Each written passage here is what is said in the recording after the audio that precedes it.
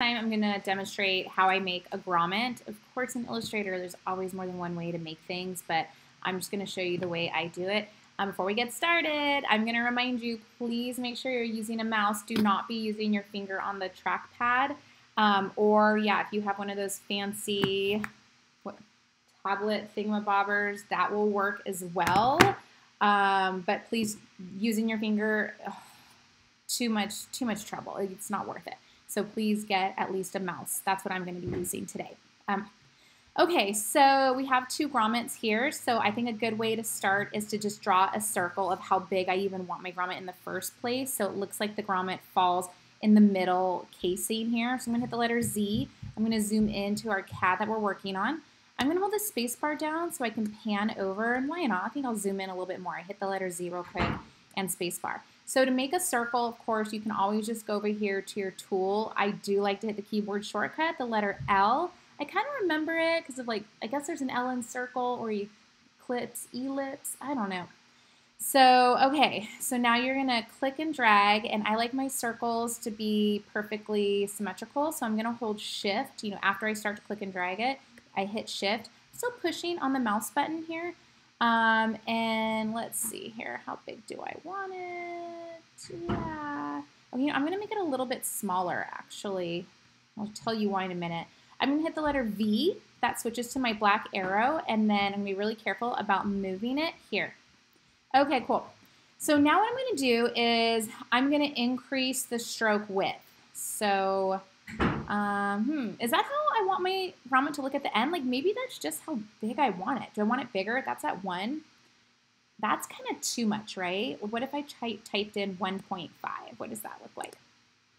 I still think that's a little bit too big too. 1 was kind of good. Let me try 1.25. Maybe that one's good. Okay, maybe this is the width I want, like the final grommet, the outside and the inside. I think I like it. You can always, make it bigger. Make sure you're holding Shift. Oh dear. I'm going to hit back to the black arrow and just kind of center it as best I can. Okay, I think I like this. So what I'm going to do, while it's selected, I'm going to copy it. So I'm going to hit Command C to copy it. PC, you do Control C. And just have that floating on my clipboard, and I'll grab it when I need it.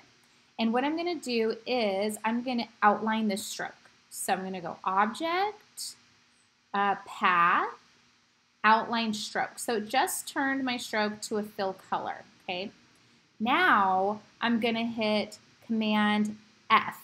Remember how I had that thing pasted? It was a stroke. And I'm going to change it to a different color. We can just do white for right now. And it's also kind of thick, that 1.4. So I'm going to bring it down to maybe 0.5 is good. Maybe even a little less. Okay, we'll see. I can always change it later. And I'm going to go ahead and do the same thing. I'm going to change the stroke to actually outline around it so there's a fill. So I'm going to go up to Object, Path, Outline Stroke.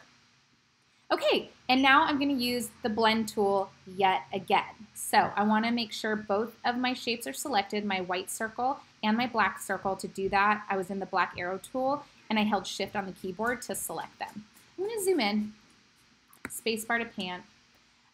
Okay, so here is our blend tool, keyboard shortcut W.